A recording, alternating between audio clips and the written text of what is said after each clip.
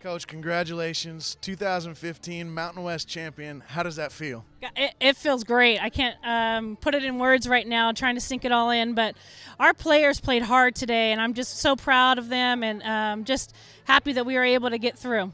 How did you like how they responded even after falling behind 4-1 and then just to come up and put the foot on the metal?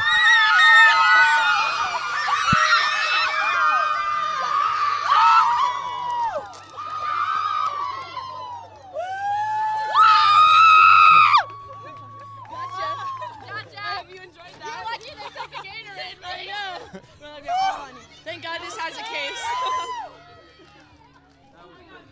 That was pretty good. He had no idea. He had no idea. Oh, we're still on. That feels good. Woo, that feels good. Well, I think the team today really responded well. They've got fire in them, as you can see, but our pitching wasn't on point today, and I think offensively we just took over, and I put a challenge to them because yesterday we left a lot of people on base, and I can't say enough about our offense. Coach Pick's done a great job with them, and it took everybody. I mean, here's Taylor Langdon. She hasn't pitched in quite a while, and she's been throwing great in BP in practice, and she comes in and she gets a big out for us. So just hats off to our team. What was going through your mind when that final out was recorded?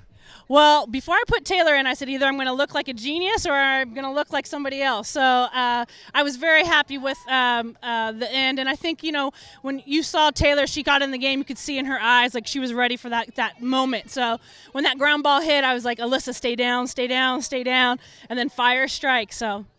And then what was it like to get that gator or the water dump on you? It's great. I mean, these girls have worked hard. It's been a long season, and we've had our ups and downs, and they've battled through it. And I'm just so proud of them.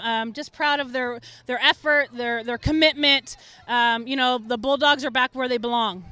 What are you most excited about being able to say that you're playing in the NCAA tournament? You're going to find out on Sunday where you're playing. What does that mean to you? What does that mean to the team? What does it mean to the program? Well, this program's full of tradition, and it's nice for us to get back up where we belong. And, it's been 3 years, 4 years now. This is my third year here, but it's been a while, too long for me. And it's nice to, put us back on the map. And for us, this is going to help us recruiting, and it's just, it's big. It's big.